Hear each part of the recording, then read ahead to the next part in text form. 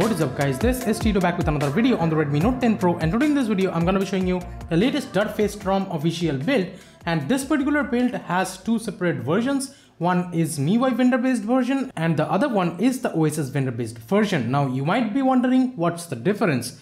Of course, for the MIUI vendor based version you have to flash the MIUI firmware vendor, then flash the ROM and then just reboot if you want to flash the MIUI vendor based version. But the OSS vendor based version does not actually need the MIUI vendor or firmware, but that is based on open source vendor that is included in the OSS vendor based ROM. Of course, you don't need to flash any kind of vendor separately for the OSS vendor based variant again. But I have personally went with the MIUI vendor based version. As always, when I have the option, I will definitely go with the MIUI vendor based version in most cases, and here I did the same thing, because the MIUI vendor based version has the ANX Camera version 204 built in, and that is just amazing for me. And the ANX Camera over here is almost stable enough to daily drive with, and here you can see more kind of changes and stuff. And of course, for the MIUI vendor based version you need to flash the vendor depending on your region. I'll link them in the description, do not worry. Now let me show you the about section. I have been using the ROM, by the way, for a long time now.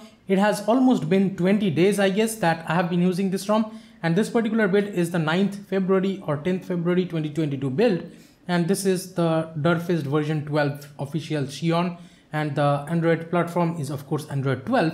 Here you can see the changelogs and stuff, and the maintainer's name is Brick, of course, and the security patch here is latest of February 5th 2022, and the stock kernel here is the 4.14.180 kernel here it shows. SafetyNet status also shows as enforcing, and on the top of Android version, of course, you can see the Derpfest logo right there. Inside system panel, this is how it looks like. It has a system updater. You can check for updates, as this is the official build. I think, yes, you can check for updates from here if you want to. Also, there is the gesture and keys, and there you will find a lot of gestures. And here, if you go into the gesture navigation, we have this gesture navigation settings, and if you go into the settings of it, we have the swipe to invoke assistant. That actually works fine. Let me actually show you that in the time being. And as you can see, it does work. And here we have the amount of screen height to be used as the touchable back gesture area, and we have the haptic feedback and the full screen gesture controls. Then we have the pill length and the pill radius customization. So if you want to have the pill bar thickness to increase, here as you can see right now, the pill bar thickness has been increased, so you can choose all of these customizations from right here in the system settings. And the advanced gestures, we have the extended swipe actions. You can have the vertical left right or the long swipe left right options. 2 button and 3 button navigations are also there. We have the one-handed mode, and you can customize that too if you want to. And as you can see, this is of course working flawlessly. And again, if you want to flash this ROM on your device, you can watch the guide from the description, and that will help you to actually clean flash any ROM on the Redmi Note 10 Pro. And here we have the double tap to check phone, the double tap to sleep, adaptive playback, the swipe to screenshot, everything works fine. Let me actually show you from here. The swipe to screenshot is perfectly working. We have the capture mode option too over here. So if you click on that, let me actually do that and press on capture mode. And as you can see right here, you can capture more stuff like this. And if you press on edit, then it somehow force stops for some reason, but sometimes I have seen it working.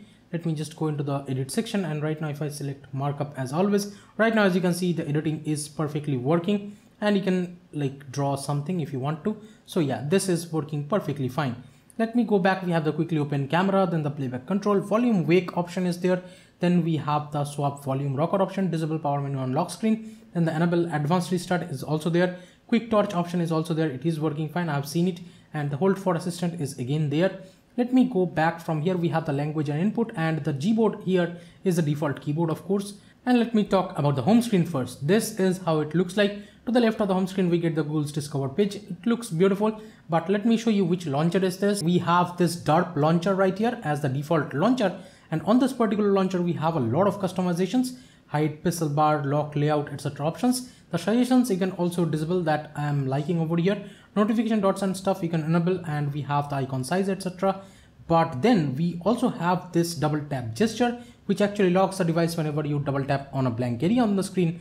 But also we have the hidden and protected apps, and for this you have to tap the fingerprint scanner. You can lock particular apps with this particular option. So if I lock Chrome, let me actually right now show you. If I open Chrome, right now it is asking me for the fingerprint scanner or the pin. So if I tap the fingerprint scanner, it opens the Google Chrome. This is very convenient that the app lock functionality is already there in this particular launcher. So that is great for Android 12. This is something new. And I have been totally liking this launcher, and it also has the double tap to sleep anywhere in the home screen. For that, let me just enable the always on display. And here right now, if I double tap, as you can see, this is how the always on display looks like. And yeah, it is working perfectly fine, I would say. Let me try one more time.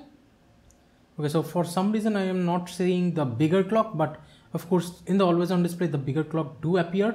But yeah, most of the times the always on display bigger clock does appear. And right now, as you can see, if you are noticing the fingerprint scanner speed and the animations and stuff, yes, it does work flawlessly. No issues with the fingerprint scanner at all over here. I would say 100% of the time the fingerprint scanner works perfectly fine. No issues whatsoever. And in the power menu, this is how it looks like. We have the advanced reboot and stuff over here. You can directly reboot to the recovery if you want to. Also, talking about the quick setting panel, this is how it looks like. We have the Wi-Fi and the mobile data and stuff, and the stuff I have added, let me show you. It has the Qualcomm aptX HD audio supported. So yeah, no issues with the Bluetooth devices, the sound quality via the Bluetooth, and the call quality again is great. And also with speakers and stuff, the sound quality on this ROM was amazing. No issues whatsoever. We have the dark theme, then the screen recorder and stuff. You can record the device audio and microphone audio at the same time. Also, we have a lot more options. And we have the always on display toggle option, then night light, nearby share, heads up, and the Google Home controls. Also, we have this reboot toggle too. And the sound toggle, if you tap and hold on it, you get the volume panel just like this. And this is how the brightness slider looks like. And you can tap on the edit button and you can edit and add multiple toggles if you want to. But let me tell you, I haven't seen the FPS info toggle. That might be missing for some reason over here. Also, the widgets and stuff in the home screen is working perfectly fine. As you can see, this is the clock widget. It is actually working perfectly fine. If you're noticing the animations and stuff, they look beautiful. Also, let me show you the stock camera now. ANX Camera version 204 right out of the box. The 2x zoom is also working fine. The ultra wide angle lens is working fine. I have tested all of these. The front camera works great, and the portrait pictures also works great. Even with the rear camera too, the portrait pictures also works great. I have seen the 64 megapixel camera also works great, but there is a bug. So I just took this picture casually. Let me actually show you the information of it. So as you can see, this is a proper 64 megapixel photo, 22 MB in size. And yes, this is a 64 megapixel photo. No problems with that. Normally 64 megapixel photos are working perfectly fine. There is no sunlight in this photo. This is actually a cloudy day kind of photo. So yeah, if your photo does not have the sunlight in it, it will be perfectly fine. But this picture I have taken with the 64 megapixel mode too. Do you notice any difference in quality and stuff? Not really. It doesn't look too bad. But let me actually show you the information of it. This is a 0.7 megapixel photo. That just sucks. And the size is about 122 KB. So this is less than 1 megapixel photo. When you have the sunlight or something in focus, which is very, very bright, then the 64 megapixel photo comes out to be totally not worth it. And as you can see, it actually becomes 0.7 megapixel. So this is the bug with the 64 megapixel camera. Other than this one, I haven't seen any other bugs with this kind of ANX camera. As you can see, in the video mode, we have up to 4K 30 FPS, and that is actually perfectly working fine. Even the super macro mode is actually working if you're noticing those screens and stuff. So yeah, everything is working perfectly fine. And even with the front camera, let me show you, you can take 1080p 30 FPS videos with it. Also, you can take pro video option is also there. As you can see, you can have the pro video option. Also, there is the 4K 30 FPS option. Even the log option and stuffs are there.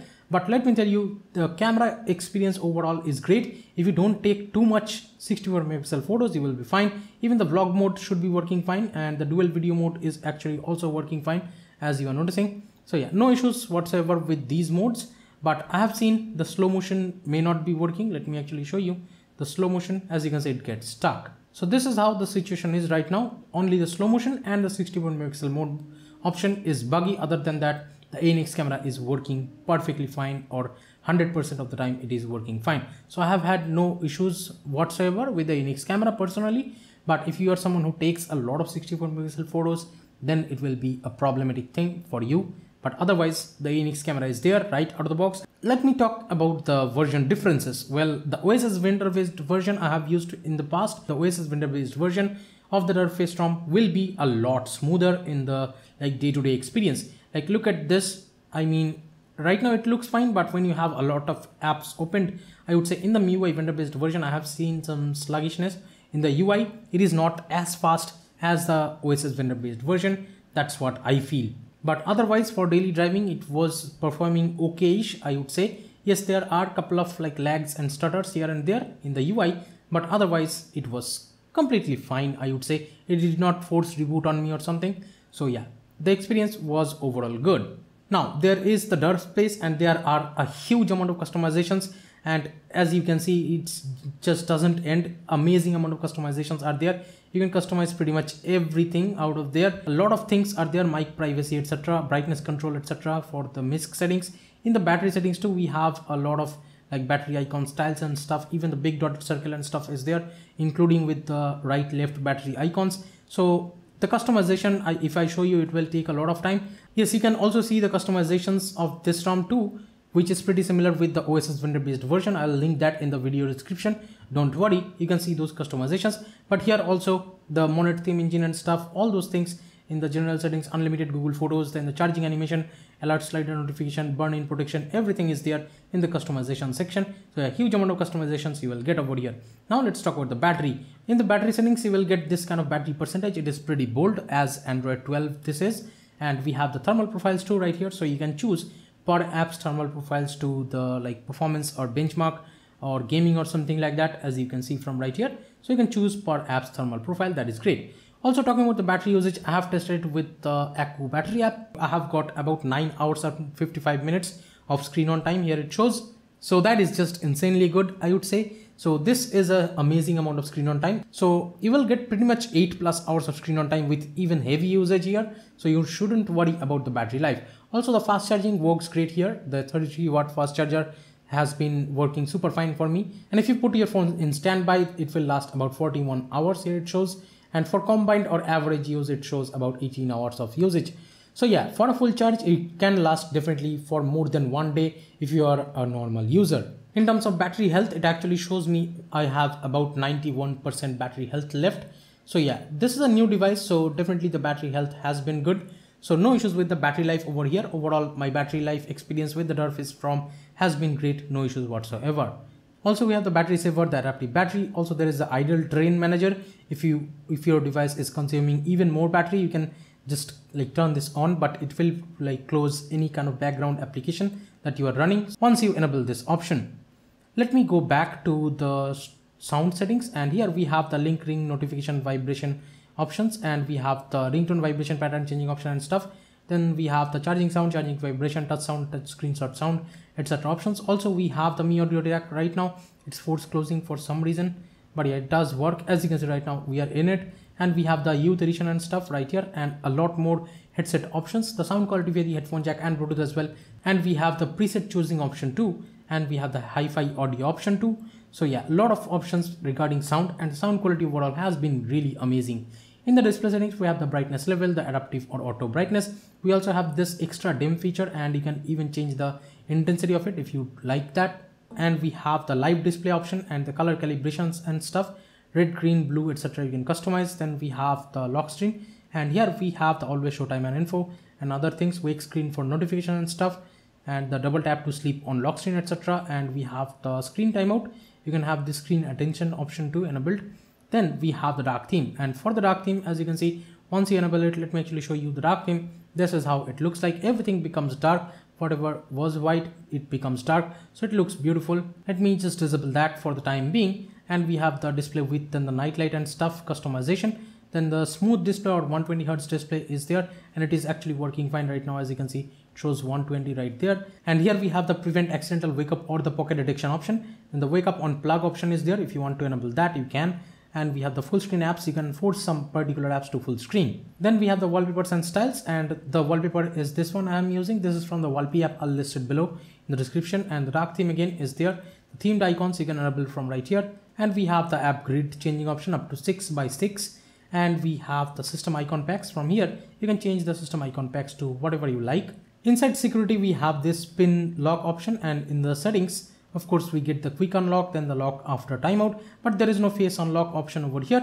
But you do get that app lock option from the launcher. And we have the auto reboot option. So you can choose if you want to auto reboot your device after 72 hours or something. So you can do that. Now let's talk about some key things. of a particular ROM, let me actually show you. The SafetyNet here passes right out of the box. So that is just amazing. You can use banking apps over here without even flashing Magisk or something, or without even using Magisk Guide. And Magisk, I feel, is still buggy on Android 12. That's why I won't recommend you guys flashing Magisk on Android 12 ROM. So this is great that on this Derpfest ROM, the SafetyNet passes right out of the box. So you can use any banking app out there. You shouldn't be having any issues. I have been using banking apps on this ROM, no issues that I have faced. And with this IR Blaster remote app, let me actually show you. The IR Blaster is working perfectly fine here, if you are noticing right there. So yeah, IR Blaster works great. I haven't seen any such issues with the IR Blaster. The DRM info shows as L1 over here, as you are noticing. So you shouldn't be having any issues while streaming Netflix or Amazon Prime videos in 1080p on this ROM. Now, talking about the performance while daily driving, yes, I have seen some of the glitches here and there in the UI, but other than that, I haven't seen any major issues with the performance. And here are the end-to-end Geekbench score with a CPU stress test on this particular ROM. The stock dialer here is the Google dialer, but it also comes with the recording option. Let me actually show you right there. We get the record option. So yeah, this is great that the Google or Pixel dialer has the recording option on this particular ROM, and that's just great. And once you are in a video call or something, there is a black border on the front camera, so you shouldn't worry about any camera halo glow or something. Overall, I can totally recommend this ROM to someone who wants to switch to a custom ROM and they want to have the ANX camera built in, or if you don't need the slow motion to be working in the ANX camera, then I can definitely recommend you this ROM. You get the best of like every world. As you can see out there, we have the Gcam Go working too.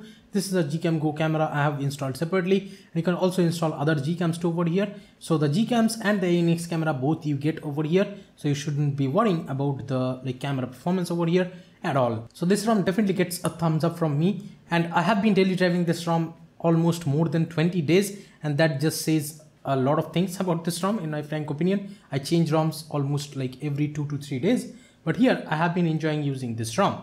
Let me in the comments what you guys think. Please share this video with your friends if they want to know about the Derpfest MIUI vendor based version. How is the experience overall, so they can figure out if they want to flash this ROM or not.